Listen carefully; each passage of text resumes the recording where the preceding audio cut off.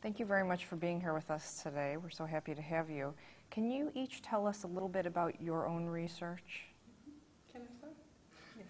Okay, I'm presenting here my work of thesis, and it was a lumped parameter model for the study of cerebrospinal venous flow. So we modeled the vessels of both intracranial and extracranial district, and we built a model with the hydraulic resistance. So we qualitatively describe what happens in the case of CCSVI, for example, when some of the diameters of the vessels are reduced for some causes.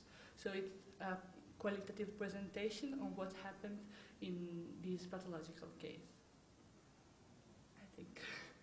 Yes, and instead I work with with a collaboration with Dr. Eki and his group, and so it was a very good, I think, collaboration, international collaboration, and we've worked at the evaluation of the cerebrospinal fluid flow related to alterations of the main outflow from the brain that are the internal jugular veins, and we found some alterations. So the CSF flow is measured at C2 level, has different patterns between MS patients and healthy controls. That was what we were investigating for, because all is linked, so we have an arterial input and we must have the same amount of outflow coming from the internal jugular vein, but also the CSF. So if the jugular veins or the venous outflow in general is alterated, we expected that also CSF flow is alterated. And we found higher peaks of CSF coming to the brain, from the brain, and into the brain. So this is the main finding. And how does your work interrelate?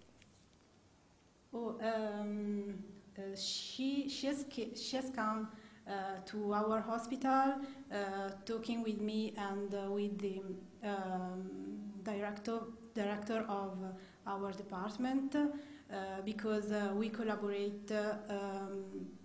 I've studied at Politecnico of Milan too, and we are collaborating with me and Dr. Cecconi, that is the director of the radiology department. And now we want to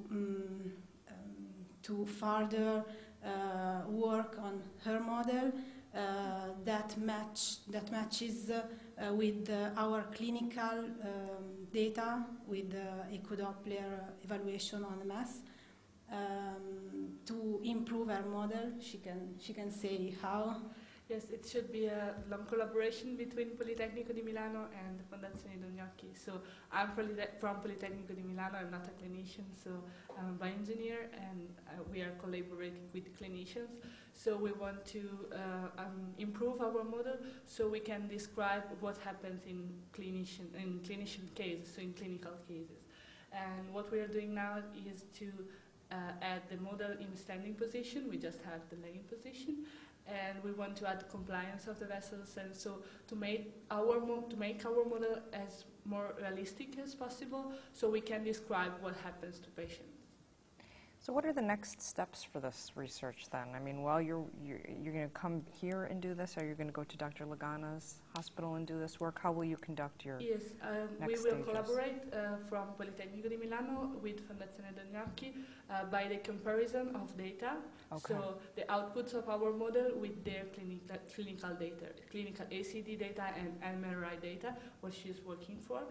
And so we improve the model so they can have more results anyway. And what will this mean for patients? We wanted to see if her research comes from a clinical question. That is the question of Dr. Cecconi. He asked, okay, but it's possible that an alteration on diameter of the diameter of the extracranial vessel, is it possible that this causes an alteration of the flow in the brain, and I think they gave a good answer to this, because even if the model is 1D, it has it has a good anatomical network that is both of extracranial vessels and also intracranial vessels. And I found that with the extracranial vessels alteration, this can correspond to an intracranial an inversion of flow in intracranial vessels. We want to mechanically explain what happens when there's an obstruction or a stenosis in extracranial vessels. So what happens at level of pressures and flows, both intracranial and extracranial. So mechanically. Okay. What's the most critical takeaway for people to understand about the work that you're both doing?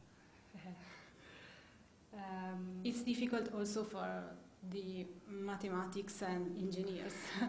Yes, it is, because it's quite a work between the technical point of view, so my point of view, and the clinician point of view. It's completely different. So sometimes it's really, really different to be able to talk to each other, to use the same vocabulary, to make understand what I want to say, or the opposite, of course.